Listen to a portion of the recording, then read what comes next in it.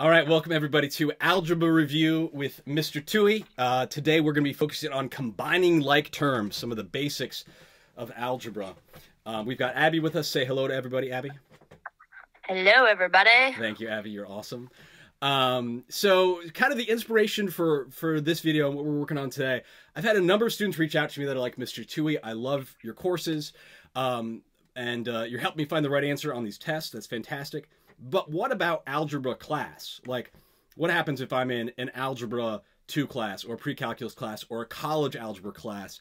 I got to know how to do the algebra operations to get ready for that class. And so that's kind of what I want to focus on today, some of the basics of algebra. If you've always struggled with algebra, always hated algebra, never understood what to do with variables, any of that stuff, then this is a video for you. Let's start here. If some of the stuff at the beginning of the video is a little basic for you, you can go ahead and go to a later part of the video, and also be on the lookout for some later videos in the series that are going to cover some more advanced concepts. But I want to start with the foundation of algebra, and that's here. We're talking about dealing with variables and combining like terms. So I've got a question up on the screen here. Really, it's just an expression, which is 2x plus 5x. You see that on your screen, Abby? Yes, sir. All right, let's talk about combining those like terms. Do you have any idea how to add those two terms together? You just add the numbers, and then you put the x at the end. Yeah, that's it, right? You just add, these are called the coefficients. I want to clarify that. The coefficients are the numbers in front of the variables. And if you have like terms, let me clarify that too, what I mean by like terms. That is to say, we've got an x here in this term and an x here in this term. Okay? We can combine the coefficients in front of those variables. And like, what is that going to be, Abby? 7. 7, not just 7 though. You're right. The coefficient. Oh, 7. I thought you were just adding that. Yeah, okay. yeah. You're 7x. Right. It's going to be 7x. Absolutely, right? Because you add the coefficients in front of the variables and then just leave the variable there. Okay? Does that make some sense? Yes, sir. Now, this wouldn't work if it was like 2x plus 5x squared, right? You might be like, but there's an x in both those. Well, still, x is not the same as x squared, so those are not like terms. It also wouldn't work if it was 2x plus 5y, right? Because x and y aren't like terms. But if you see like terms, that is, you see like 2x's or 2x squareds or 3x squareds for that matter, then you can combine, if you're adding those terms, then you add the coefficients and then just leave the variable. And that's kind of the general strategy. Does that make some sense, Abby? Yes, sir. Okay, good. All right, we're going to keep rolling with this. And I've got a new expression that we're going to practice combining like terms with. All right. This one here, 2x plus x. Abby, do you know how to combine those two? Well, first of all, can we combine these terms? Let's start there. Yes, sir. Yeah, we can, right? We've got an x in both of these. These are like terms. We can definitely combine those. Do you know how to combine those? Yes, it will be 2x plus 1x. Absolutely, yeah. There's an implied 1 here. I love it. There's an implied 1 in front of the x. I want to make that really clear for anybody that's not familiar with this. X is the same as 1 times x, right? Because anything times 1 is itself. So there's an implied 1. So when you're adding the coefficients, you've got to add the 2 to the implied 1. And that gives us, what does that give us again, Abby? 3x. 3x, absolutely. Any questions about that? No, sir. Okay, okay. But those are indeed like terms. Just make sure to look out for that implied 1 if you see a variable just by itself. So let's keep rolling. I'm going to bump up the difficulty level a little bit. Okay. Not too much, though. Don't worry. All right. Let's try this one. This is 12x plus 10x plus x. Do we have like terms here? Yes, sir. Absolutely, right? We've got these 3 terms with x's. Let's add those up. Do you know what that's going to equal? That'll be 23x, correct? Absolutely, right? Because it's just 12 plus 10 plus that implied 1. Don't forget that implied 1 in front of a variable that's by itself. And that gives us 23x. Any questions about that, Abby? No, sir. Awesome. Awesome. Let's keep rolling. Aha. So far, we've been doing just addition. We got a little subtraction here. This is 5x minus 2x. Do you know how to combine those like terms? Yes, it would just be 3x. Yeah, it's just 3x, right? Because now here, of course, it's not addition, it's subtraction. So you're just subtracting these two terms. It's just 5 minus 2, but once again, the variable stays the same. So that gives us 3x. Any questions, Abby? No, sir. Okay, good, good. We're rocking and rolling here.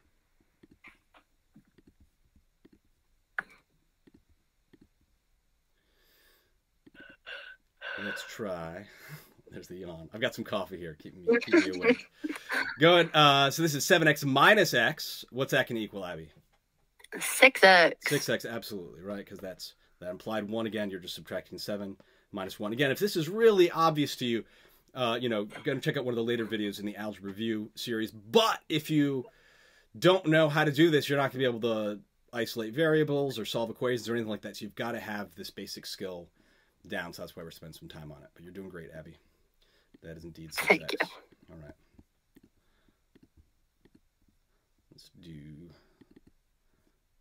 the next one. This one a little bit trickier. Let's go through this step by step here. We got 12x minus 10x plus x plus x. Do you have any idea what that's going to be? Let's see. So 12x minus 10x is 2x, Yes. plus 2x, so 4x? It's going to be 4x, absolutely. 4x. That's it. Once again, we've got like terms here in x. And then don't forget those implied 1s in front of the x's. 12 minus 10 is 2. Plus 1 is 4. That's 4x. Just leave the x there. A lot of students would, you know, look at something like this, maybe think that, oh, there's 4x there, so it's 4x to the power of 4. That's not how it works. Again, if you're adding or subtracting like terms, you just leave the variable there, and that's it. So, all right. Simple as that. I think so.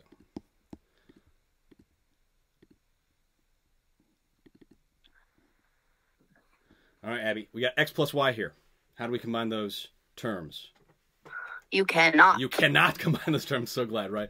You can't really do anything with that, right? A lot of students want to make that like x, y, or something like, you can't do that. X plus y, these are not like terms. You can't do anything with that. The way to simplify that, is to not. It's just x plus y. There's nothing else you can do with that. Is that pretty clear? Mm-hmm. Yes, sir. Excellent.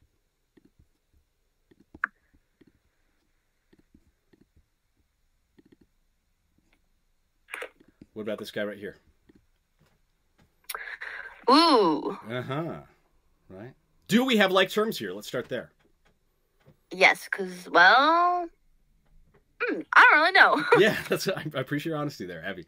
Well, I mean, look, before where we had like, 2x plus 3x, are those like terms? Mm-hmm. Yes. Yeah, right? Because you have an x here and an x here, so they're the same. Mm-hmm. Do we have an x and an x? Yes. I mean, we do. Not really. We have an x and an xy. An xy, so no. So no, we don't have like terms here. Yeah, it's a little bit tricky, right? Because you see, I mean, there is an x there. I know there's two x's. I see, Yeah. I get it, right? But like, this is not x. But not. That's it's xy. not. You can't do anything with that. It's already in the most simplified form. It's just x plus xy. It's the exact same. Does that make sense, Abby? Yes, sir. So be on the lookout for that. We'll talk about multiplication coming up here in just a minute. Multiplication is going to be a little bit different. But they've got to be the exact same. If you're adding or subtracting terms with the same variable, they've got to be the exact same terms. Mm-hmm. I thought so. Yeah. It's been a while. It's been a while, right? It's the end of summer here. I get it. I get it. All right, so what about this one here? Now, we've got some multiplication going on. We've got 2x times x. Can we combine these terms? Yes, sir. What is that going to equal? Well, we can multiply them. Yeah, we multiply them. Right? That'll be 2x squared? It is 2x squared. Absolutely. It's 2x squared. Okay. Now think about why that is, right? X times x is what? X squared. X squared, right? Because that's what this squared exponent means, right? If you see something squared, it means it's being multiplied by itself. So that just becomes x squared. And then the 2, I mean, you're just leaving the 2 there. Right? I mean, yeah, the implied one. Well, I mean, you're just leaving. I mean, there's nothing, you can't combine that with the x in any way other than putting it right next to it, right? The multiplication it's just is by implied itself. right there. Yeah, it's implied. But that's just 2x squared. So when you're multiplying variables, you can deal with powers, right? If you're sort of combining those terms. If we had 2x times 2x, that may be one of the next questions coming up. I'm not quite sure. That's where you would combine the 2's. Right there, and it'd be 4x squared. But just here, it's just the x and the x that you can combine when you're multiplying. All right. Yeah, I think you need some coffee. Do you drink coffee, Abby? Have we discussed this before? I've had coffee today. Yeah, okay. You need more. Right, yep. All right, let's try this one here. And this is a little bit what we were talking about in the last problem. So what does this equal? 6x squared. Yeah, it's going to be 6x squared. We can combine the 2 and the 3. Those are just integers, whole numbers, right? So we can multiply those. This is all multiplication here. It gives us 6, and then the x and the x gives us x squared. Therefore, 6x squared. Any questions about that, Abby? No, sir. Okay, good. We are flying through this. This is good. I thought this might be taking a little longer, but we are going to get through all these pretty quickly. I think you got this. All right. Ooh. Okay. This is a little trickier. I am bumping up the difficulty level here. This is 4x squared times 5x to the power of 3. You have any idea how to combine this, how to simplify this? This will be 20x to the 5th power. Oh, yeah. Excellent, right? Excellent. So we've got these two integers we can combine here, the 5 and the 4. Multiplied, that's going to be 20. So we've got that covered. And then this throws students off a little bit, right? And we're multiplying x squared times x to the power of 3. A lot of students get intimidated by that.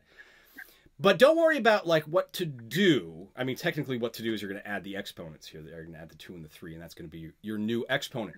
But just think about what it means to square something, right? To square something we've talked about, it means to multiply it by itself. So x squared just means x times x. And then x to the power of 3 means what, Abby? What does that mean? Oh, wait. What was the question? What does x to the power of 3 mean? Just x 3 times. X times x times x. Exactly. X multiplied by itself 3 times. That's x times x times x. How many times are we multiplying x here? 5. 5 times. Therefore, it's x to the power of 5. So it's 20x to the power of 5. Any questions about that, Abby? No, sir. Okay, you got it. You got it. I think I got just one more here in this problem set.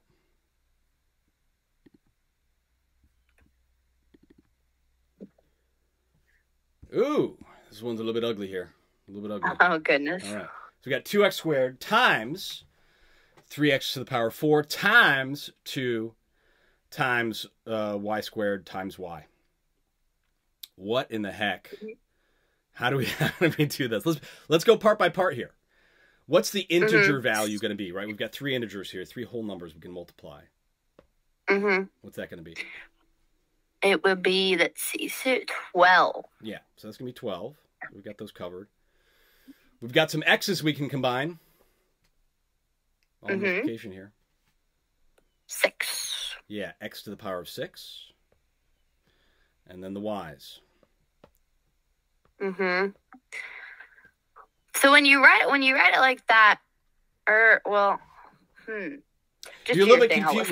Are you a little bit confused because you don't see an exponent? Is that what's freaking you out a little bit with the y's? I mean, I don't know. I just don't know how you put all this together, I guess. Yeah. In an answer. Well, so we've got everything covered except the y's. Is that clear? Okay. There's 3 y's. There's 3 y's being multiplied. So what is that going to equal? So this is just 12x to the 6th power with y cubed? yeah. With y cubed or y to the power of 3, same thing. Oh, okay. Yeah, that's it. You knew it. Awesome. Yeah. Any questions about that, Abby? No, sir. Okay, good. That's all I got right now for combining like terms. In the next video, we'll be covering isolating variables and solving equations. But again, you need these skills here if you're going to be able to solve for equations. So hopefully this gave you a good foundation on combining like terms with adding, subtracting, and multiplying variables. And be on the lookout for some more algebra review videos coming out very soon. Thank you, Abby. You're welcome. I'll see you soon. Bye.